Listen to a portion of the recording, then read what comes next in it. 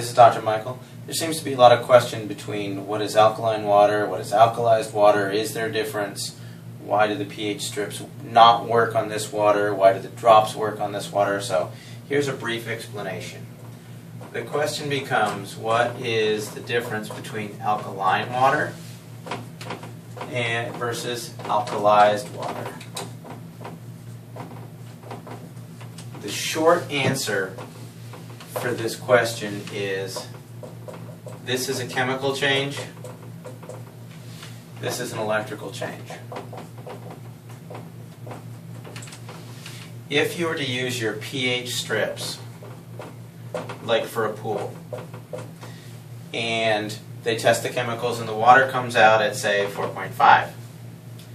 Well, with a pH of 4.5, you would then add either calcium or magnesium or some like that to increase the alkalinity. What the pH strips, if you will,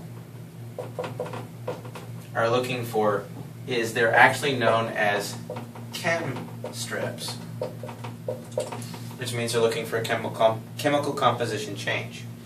If you take the water from the SD501 and you use a pH strip, your before and after will be the same. If you take any type of table water, whatever other machines, and you're getting a change in the chem strips, it means that you've added the calcium and magnesium, and now you get an 8.5 water because of the chemical change in the water. That is therefore by definition to be truly alkaline water by all scientific standards that we use today. However, when you start to compare this to alkalized water, what's going on is there's an electrolysis process, and basically it's shocking the water.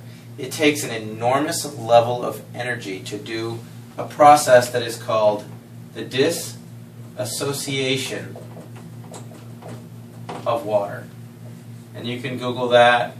Basically, it's the process by which you take water and you lend it to a hydrogen ion and a hydroxyl ion. The hydroxyl gives you a free electron that you can use to be a free radical scavenger. But when this process happens, basically there's an array which has a negative side and a positive side. This will attract the hydrogen ions. The hydroxyls will come over here. Well, when this happens, because they're so unstable, what they will do is they will instantly convert to H2, which is hydrogen dissolved in water. So then you end up with an H2 molecule and a couple of hydroxyls. Because this ratio changes electrically, you'll get a rise in your pH. There's no chemicals added. There's nothing they're taken or added to the water. It is strictly a requirement of power, which is where this unit comes in.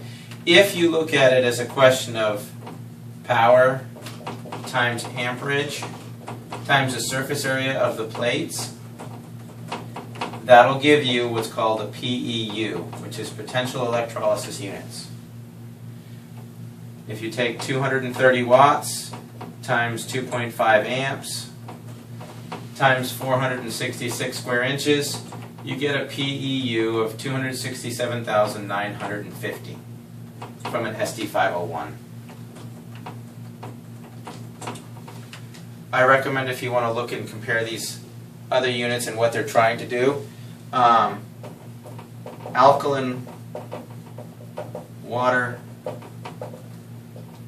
Plus has a great website. It's actually a competitor's website, and it proves the power output. Most of the units there have 110 watts times a half amp, and the standard plate size is 117 square inches, which gives you a PEU of 6,435, or approximately 2.4% of this power. Because it doesn't have enough power to create the dissociation of water, they have to add calcium and or magnesium to change the water supply.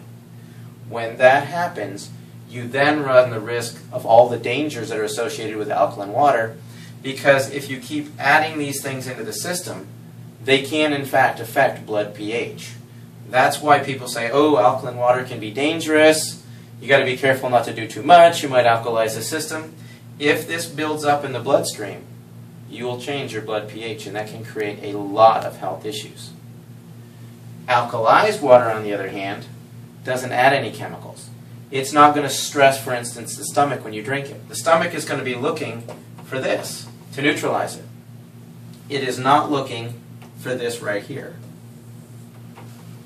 So as soon as this water is absorbed into the body, the charge is absorbed, your pH becomes essentially neutral. The hydroxyl ions will continue to go through the aquaporin, and that will flush out the toxins within the cell, so you'll get an alteration of the intracellular pH, which is removing cellular metabolic byproducts such as urea, ammonia, CO2, things like that. So that's the essential difference between alkaline and alkalized water.